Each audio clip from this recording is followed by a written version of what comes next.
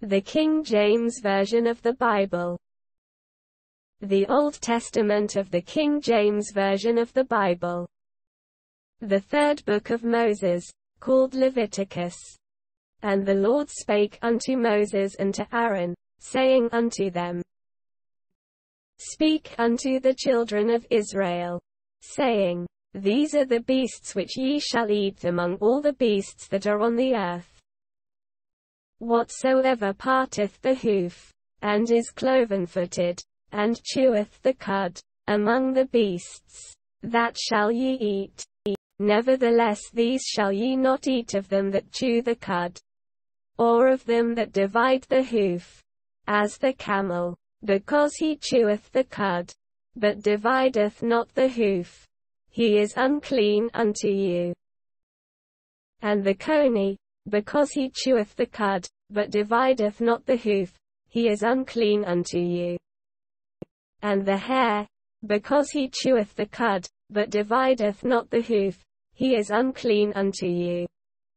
And the swine, though he divide the hoof, and be cloven-footed, yet he cheweth not the cud, he is unclean to you.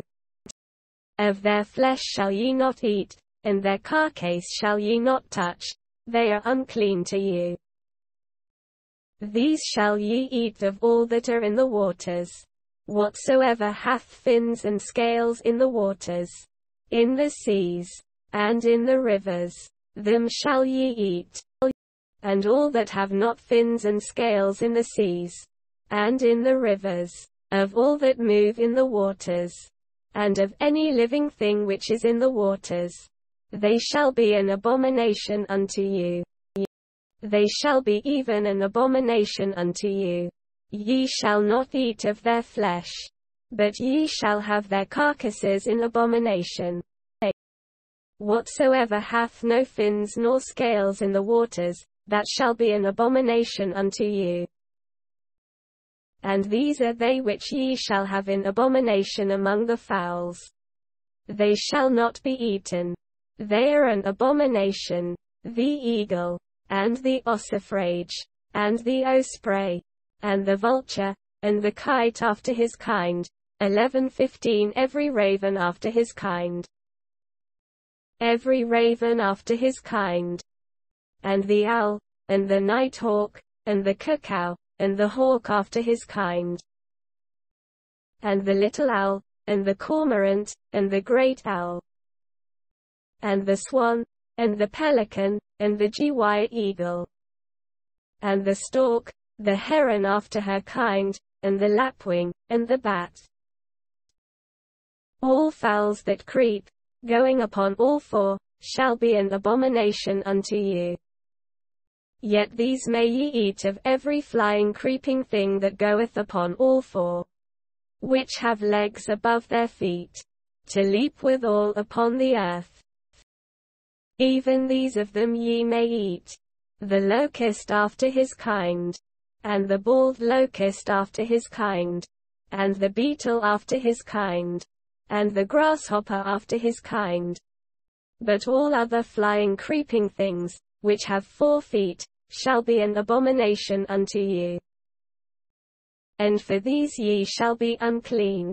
Whosoever toucheth the carcase of them shall be unclean until the even. And whosoever beareth aught of the carcase of them shall wash his clothes, and be unclean until the even. The carcasses of every beast which divideth the hoof, and is not cloven-footed, nor cheweth the cud, are unclean unto you. Every one that toucheth them shall be unclean. And whatsoever goeth upon his paws, among all manner of beasts that go on all four, those are unclean unto you. Whoso toucheth their carcase shall be unclean until the even. And he that beareth the carcase of them shall wash his clothes, and be unclean until the even. They are unclean unto you. These also shall be unclean unto you among the creeping things that creep upon the earth. The weasel, and the mouse, and the tortoise after his kind, and the ferret, and the chameleon, and the lizard, and the snail, and the mole. These are unclean to you among all that creep. Whosoever doth touch them, when they be dead, shall be unclean until the even. And upon whatsoever any of them, when they are dead, doth fall, it shall be unclean, whether it be any vessel of wood, or raiment, or skin, or sack, whatsoever vessel it be, wherein any work is done, it must be put into water, and it shall be unclean until the even. So it shall be cleansed. And every earthen vessel, whereinto any of them fattleth, whatsoever is in it shall be unclean, and ye shall break it.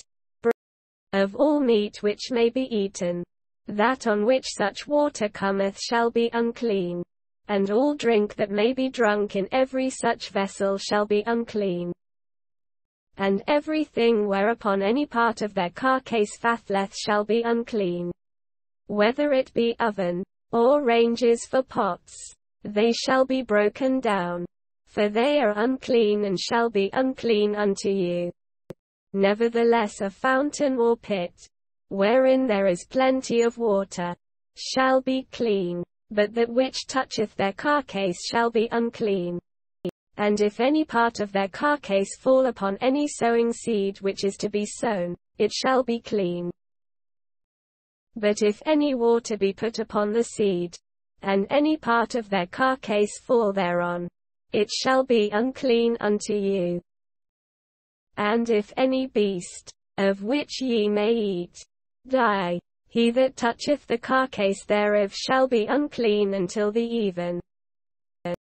And he that eateth of the carcase of it shall wash his clothes, and be unclean until the even.